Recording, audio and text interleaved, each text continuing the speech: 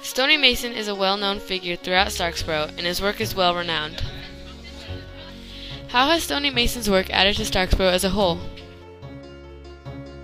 Stoney began building stone walls 30 years ago, when he had to repair a barn of his family's.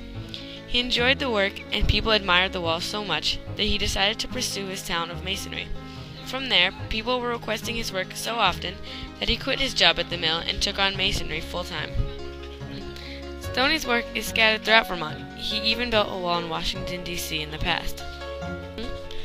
In the past, Stoney gathered his stones from anywhere, but nowadays that would be considered stealing, so he gathers them from the property of his current client. He develops relationships with each of the stones he puts into his walls in order to figure out where to place them. Town folk have caught him literally talking to his stones.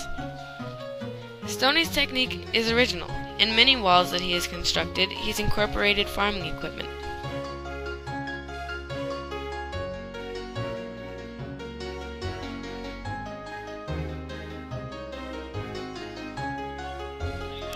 In another wall, he incorporated stones engraved with vowels. Stoney changes his technique from client to client depending on what they have in mind. One of Stoney's favorite walls is the wall he built out front of the elk farm in Hinesburg, Vermont. He even mentioned to us a few changes he would have made if the wall's construction had been left up to him.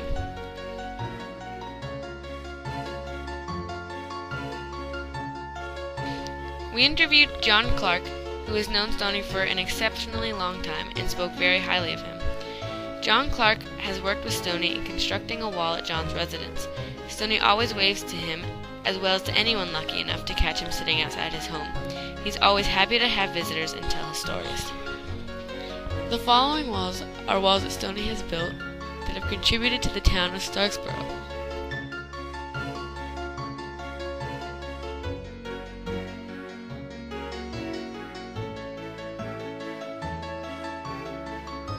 Stoney has stopped building walls due to old age and the need to take care of his family.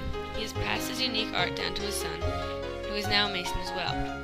Stoney's walls have contributed to Starksboro by adding to its beauty, providing stories, and spreading Stoney's legend.